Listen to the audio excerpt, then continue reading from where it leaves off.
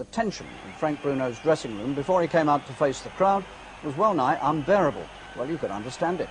Bruno had to pick up the pieces of the promising career that James Bone Crusher Smith had shattered in this same ring 4 months ago. As it turned out, the Wembley crowd were yelling for him all the way to the ring. Bruno's opponent, the Canadian Ken Lakusta. We join it at the start of a scheduled 10 rounds. Second up. So the first appearance of Frank Bruno since that Sunday night in May, the unlucky 13th, when he was beaten in the 10th round by Bone Crusher Smith. And now he has to make his way back up the ladder, and Ken Lakusta of Canada is the man chosen to give him the first test on the comeback trail. Lakusta has a reputation as a clown of the ring, and already he's shown that it's not undeserved. Bruno, 16-1 1/4. Lakusta in the red trunks, 15-1 1/2, and some 2 to 3 inches shorter. Lakusta comes with a reputation at 29 years old of being a durable boxer. Not a big hitter, but capable of taking punches and going the distance.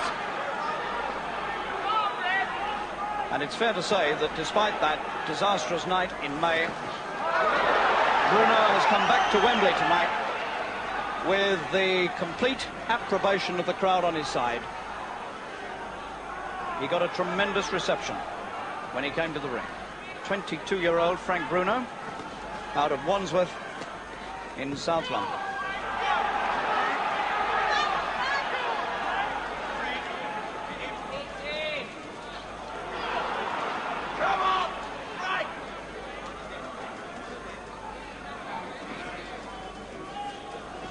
The night against Bone Crusher, we remember all too well.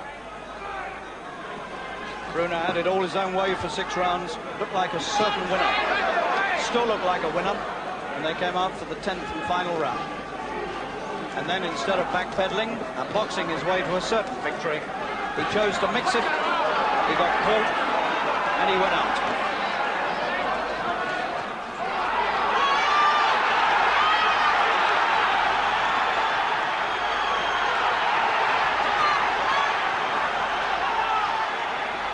Lakusta swarming all over him, head down, and Bruno handling it coolly, trying to box him off, and this crowd absolutely solidly on Bruno's side.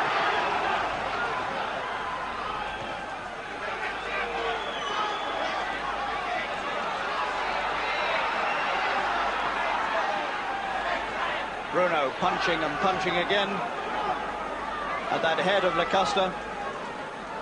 Only the top of it can he see. A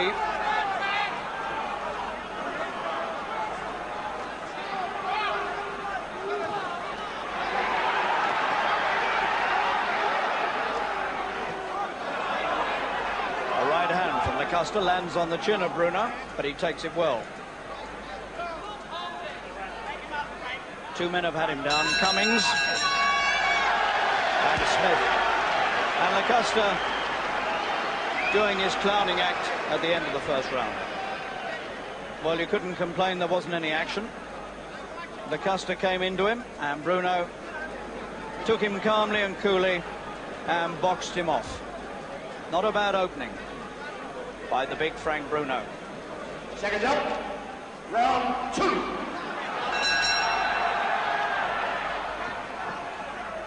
Bruno has come into this ring tonight just 2 or 3 pounds heavier than when he fought Bone Crusher Smith.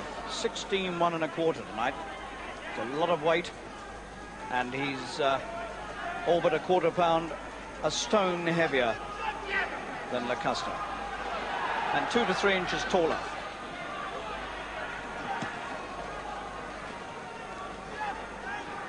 Lakusta is a one-time kickboxer. That's the old-fashioned French style of boxing where you use your feet as well as your hands. He used to practice that at one time. A year ago in his home city of Edmonton, Alberta, Lakusta boxed Trevor Berbick, the Jamaican who's now based in Canada, for the Commonwealth and Canadian heavyweight titles, and he was knocked out in the 10th of a 12-round fight. And tonight, this fight is an eliminator for the Commonwealth title, the title held by Trevor Berbick.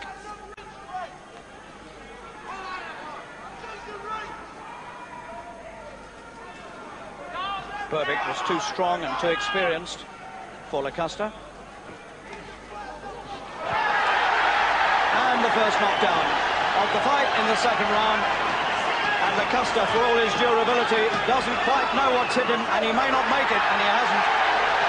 It's all over in the second round. Frank Bruno lifted to his feet. By this time, a jubilant Terry Lawless. And Bruno is back to the old winning ways. 23rd fight and his 22nd win inside the distance.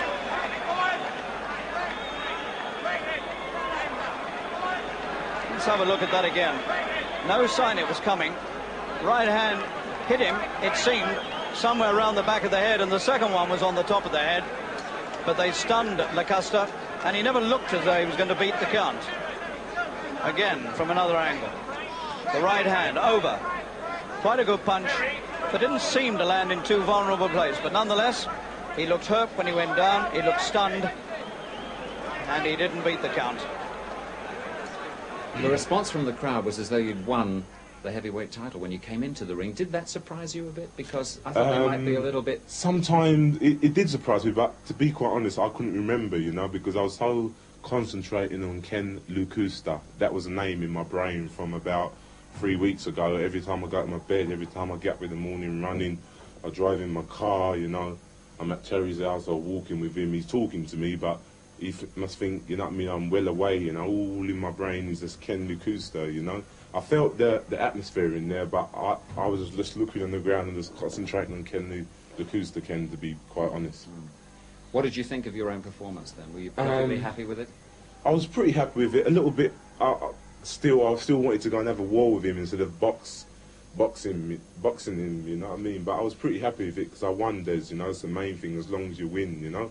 And after my last defeat, I got knocked out, and I'm glad I come back with a good win. You know, because it could have been a lot of criticism, you know, by a lot of people. They would have ripped me off at 22. You know, not even started maturing yet. The punch is still there, obviously. Well, yeah, I think so anyway, you know what I mean? And to take a punch is still there, but it's still yet to be proven. What, analytically, was your thoughts about the performance? All right, a round and a half or whatever it was.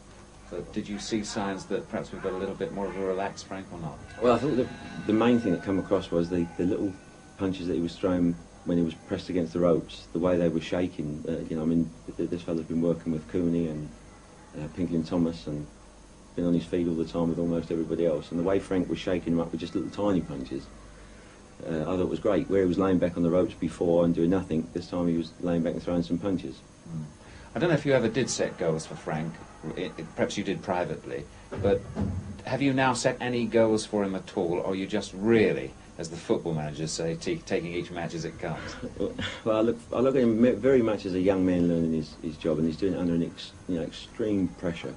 I mean, I would think if you like and say a cram in athletics, you know, from a year ago, who would almost go unnoticed, and now is suddenly a superstar.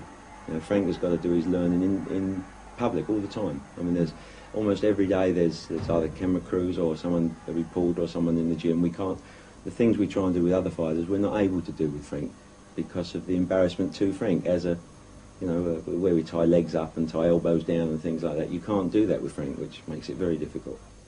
Des Lynam doing the interview there. Frank's next fight could be in Italy or even maybe America.